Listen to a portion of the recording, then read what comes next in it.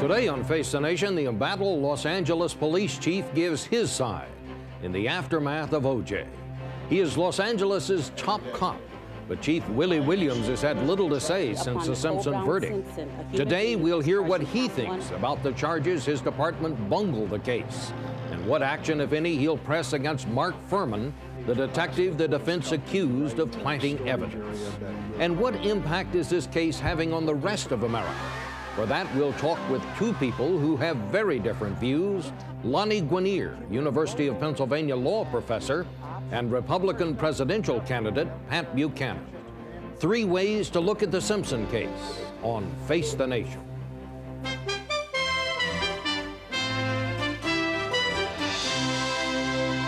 Face the Nation with Chief Washington correspondent Bob Schieffer. And now, from Washington, Bob Schieffer. And welcome again to the broadcast. We start this morning in Los Angeles with Chief Willie Williams of the Los Angeles Police Department. Chief, thank you very much for coming. You made a speech to your officers, which I understand was played at roll call yesterday, was it? In which you said that the Los Angeles Police Department is a great credit to law enforcement, not just there, but across the country.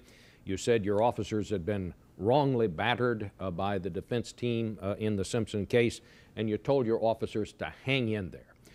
I guess I would ask you, is that your answer to critics who say that there's a lot wrong with the Los Angeles Police Department these days, and that showed during the Simpson case? Well, no, that's just part of my answer to critics. The concern that I have is that the defense team and others choose to take the actions of a few people and paint 10,000 people with that broad brush. Are there things that we can learn from this case? Absolutely. Are there things that we might try to do differently or better prepare for the attacks that come from defense teams in the future? Yes. But this department is not populated by Mark Fuhrmans of the world. This department is not populated by people who, the detectives, patrol, SID, go out and plant evidence and frame people, as was alleged during this case. And I have an obligation as the chief of police to address both the people in my department as well as the people in this community. We did not frame Mr. Simpson. There is no evidence, at least to date, that we planted any evidence, and I have a responsibility to let our people in this department and the people of Los Angeles know that. Let's talk a little bit about Mark Fuhrman. He, of course, is retired from the department. I think a lot of people outside Los Angeles may not have realized that. But what happens next on that case? Do you intend to urge the prosecutors to press charges of perjury against him? Well, first of all, let me say this. Mark Fuhrman is a disgrace to law enforcement, not just to the LAPD. And his comments are some of the most vile and vulgar language I've ever heard in my life come out of a professional, or one who was supposed to be professional. We are doing a complete evaluation of Mark Fuhrman's entire career in the LAPD from the date he started to the date he left. If we find anything that indicates that he was involved in criminal behavior or administrative behavior that can still be applied, we will go before the district attorney, we will go before the Civil Service Board and support whatever actions are necessary. The investigation is going to take a few more months because we're looking at 20-plus years that we're re-examining.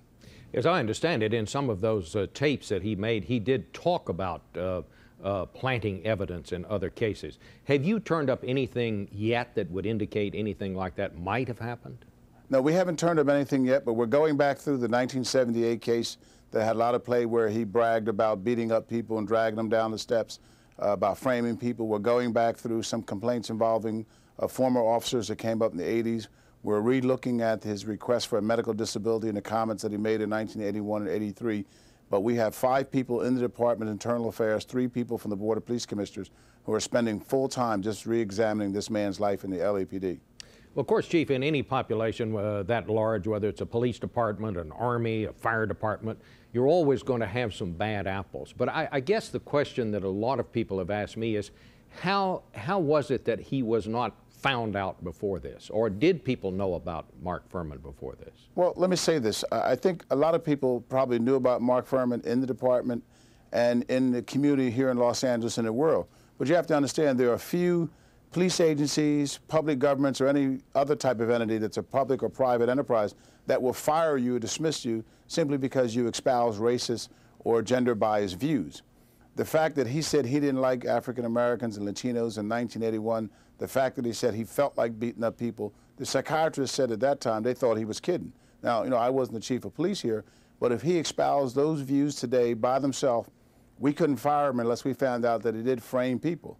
The challenge is that if bias and racist views are now looked at as just as important as an officer's involved in drugs and officers involved in robbery, we've got to change our civil service rules, we've got to change our city charter, our state rules, to make the impact of going the wrong way just as important. Chief, let me ask you this. You say you're very proud of the department as a whole, but how do you know that Mark Fuhrman is not an aberration? Because some critics are saying that this is the culture of that particular police department, that he's not an exception. First of all, let me say something. I find it outrageous that America focuses on one police department because of the comments of a few people. It's like back in 1991 when the officers beat Rodney King. They branded the entire organization. Now they're saying if there's a few dozen or a couple of hundred Mark Fuhrmans out of an organization of 10,000, that it's the entire department. I've spent 3 years here. I've spent 32 years in law enforcement. Based on my observations, based on what I've seen the majority of both the sworn and non-sworn do in this organization, he's not an aberration by himself. I mean, there are biased men and women in this organization, both sworn and non-sworn, but he does not represent the majority, whether they're black, white, Latino, Asian, male, or female, and I will stand by that. These people go out and risk their lives every day. They do everything from catch the bad guys on the street, deliver babies, teach children in school how to stay away from drugs. They're normal people. They've got 2 mortgages on their homes. They're buying a car. Who pays Sears and Roebucks next week? Where do you go to school? They're just like you and I growing up in America.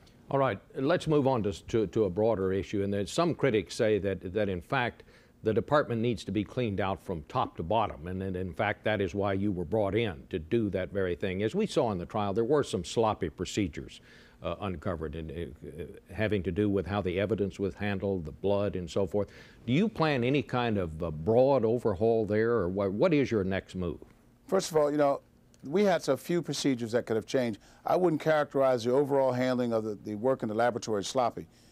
When any organization is examined for 10 months, 8, 9, 10 hours a day, you're going to find some things that we could do differently. An example, our detective that carried the blood vial around for 3 or 4 hours. Detectives carry evidence around for hours at a time all over America.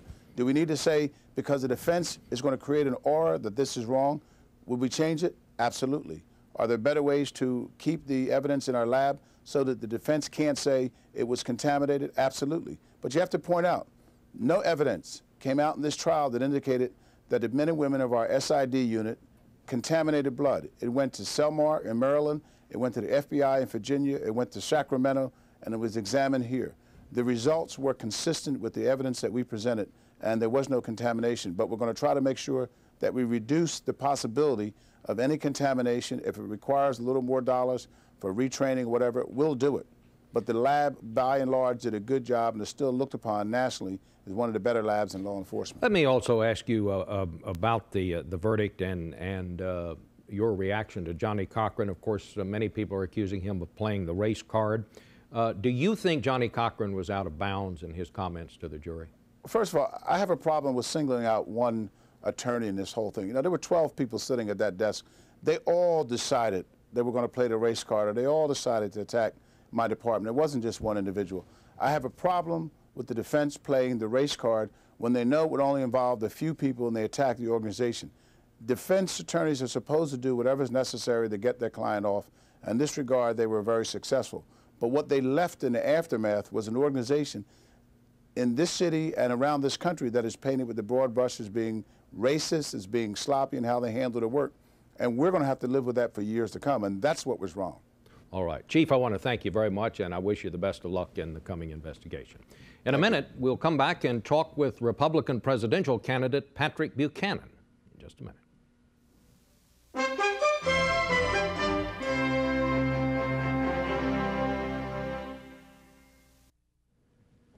And we're back now with Pat Buchanan, who's campaigning for the 96, I guess it is. We started in 66, Bob.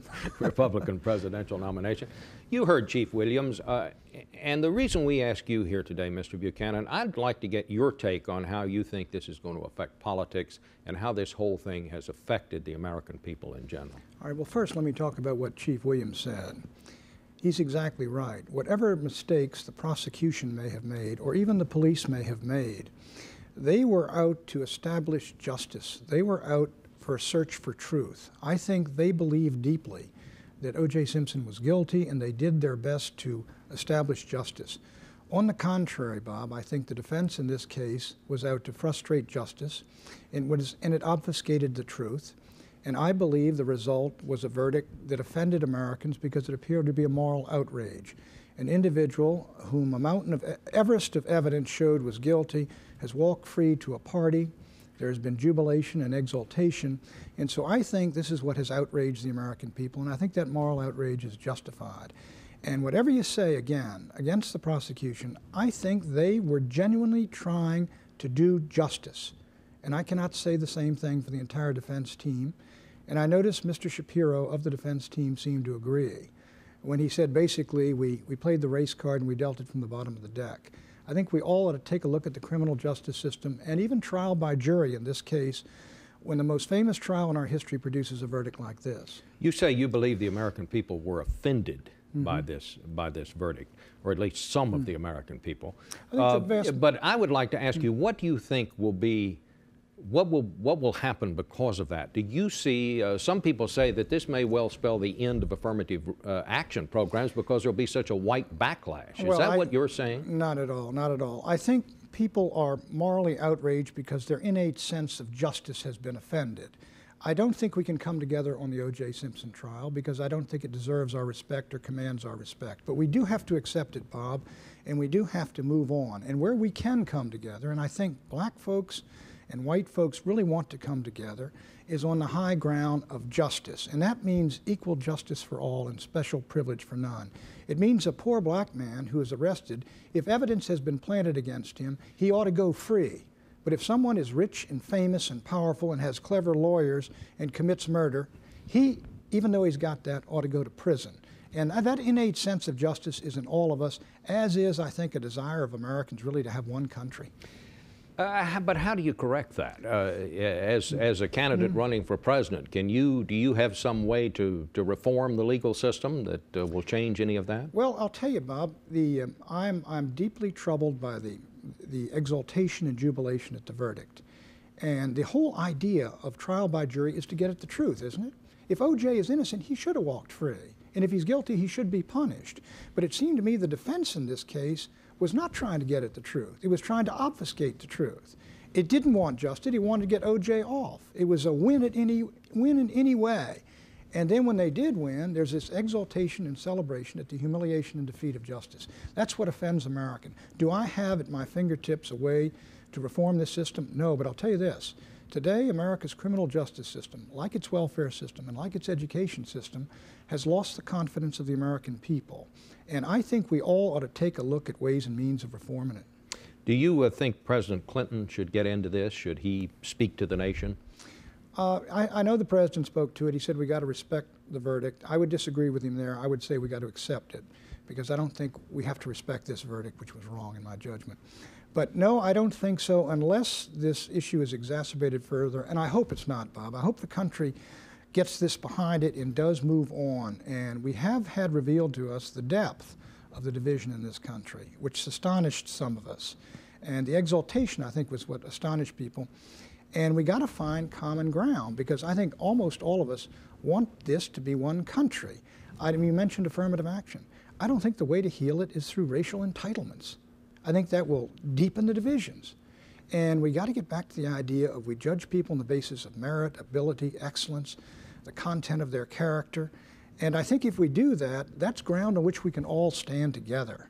But I don't think we can stand together on the verdict in this trial. What about the impact of this on Colin Powell? If Colin Powell should decide to run, does this help or hurt his candidacy? Bob, you know, the riot we had in Los Angeles was a war of all against all. It was April of 1992. It had no effect on the general election. I think by the time the primaries come around, the elections come around, this is going to have no effect at all. I hope it would help those who try to tell the truth about this trial and what they believe about it, painful as it might be, but at the same time have ideas for bringing black folks and white folks together. And if Colin Powell speaks to those, it will help him, I think. Do you think you could, what would you as a conservative Republican say to black people after something like this? Do you have ideas on how to bring black and white people together? Well, I spoke yesterday to a group of black political leaders, and economic leaders, and I got a standing ovation. And I talked to them about a couple of things, Bob. One of them was, I think we got to get and get back to economics, we got to get the standard of living of all Americans rising again. Black folks as well as white folks are suffering from this declining standard of living. We got anger in both communities and stress in both communities. Part of the problem can be solved if you get the standard of living rising again. But I do think we got to get away from the era of racial entitlements. Affirmative action quotas set aside. That's not healing us. That wasn't the ideal of the civil rights movement. Civil rights movement was, if you're the best, you ought to have the job, or you ought to get the scholarship, or you ought to get promoted.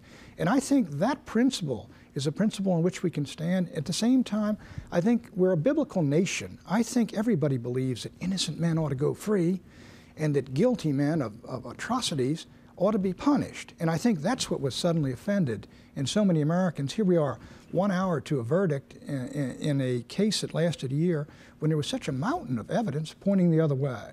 I think if it had been a hung verdict, 11-1 for conviction, I think people would have said, well, the guy raised doubts. But the way it came was a shock. All right, we'll leave it there. Thank you very much, Pat Buchanan. In a minute, we're going to take another view, and we'll talk with Professor Lonnie Guinier of the University of Pennsylvania in a second.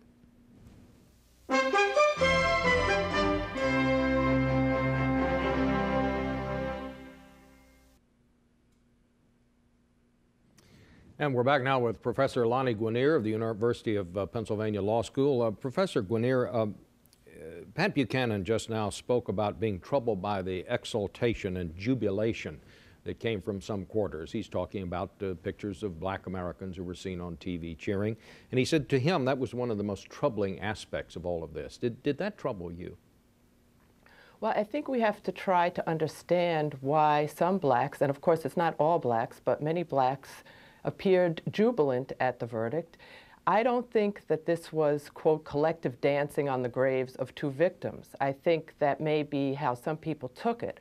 But I think this was an affirmation for many blacks that their view of the system, quote unquote, was vindicated. It was an affirmation that the racism that tainted, in their opinion, the prosecution of this case was perceived by the jury in a way that was a confirmation of their own experience. This is a racially divided country, and unfortunately, for many blacks, they do not have confidence in the criminal justice system to treat blacks fairly.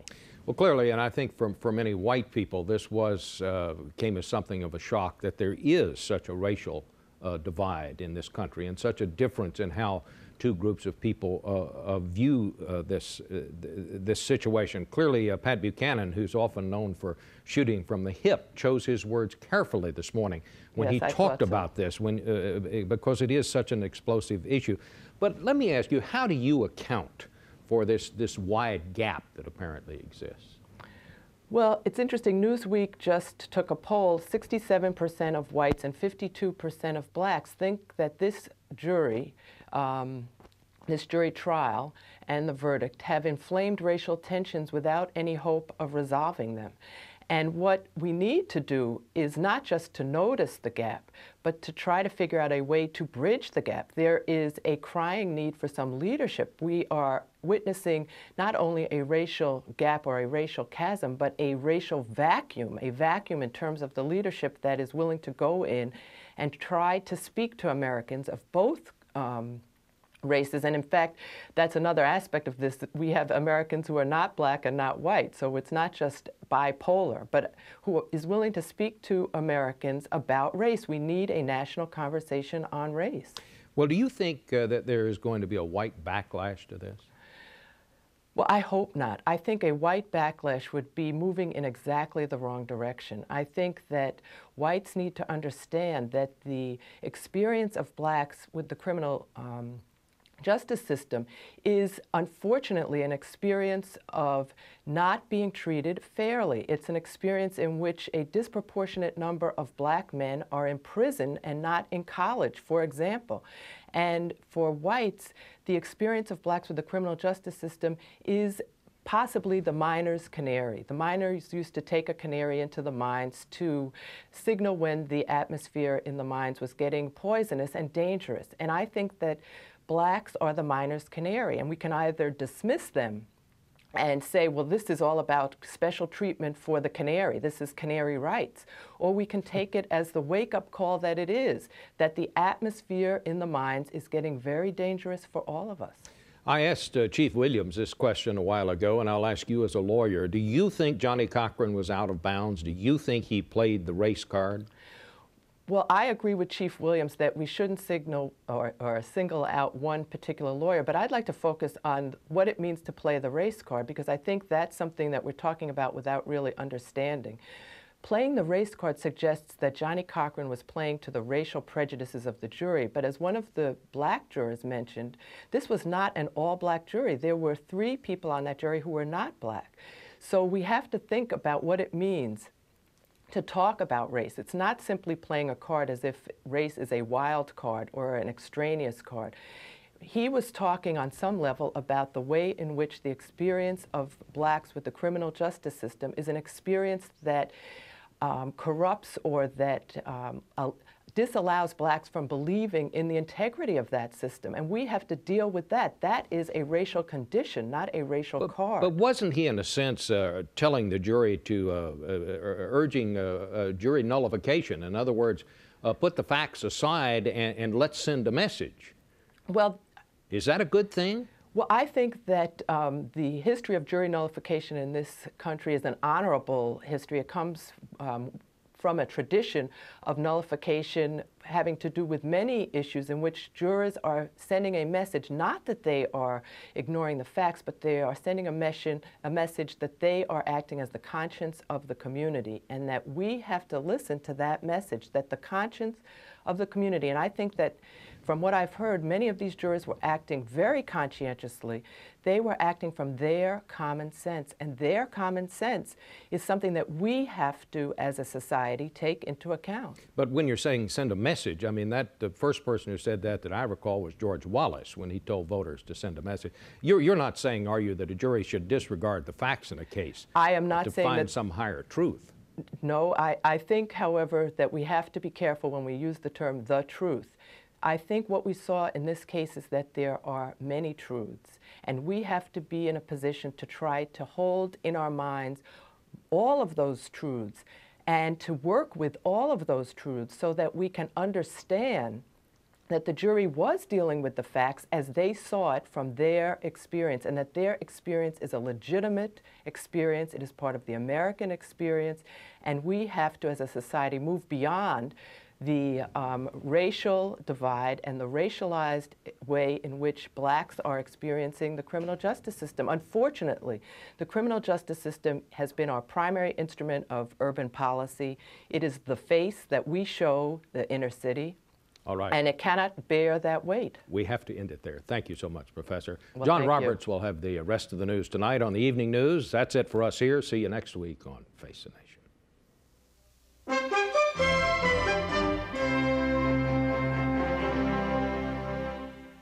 This broadcast was produced by CBS News, which is solely responsible for the selection of today's guests and topics. It originated in Washington, D.C.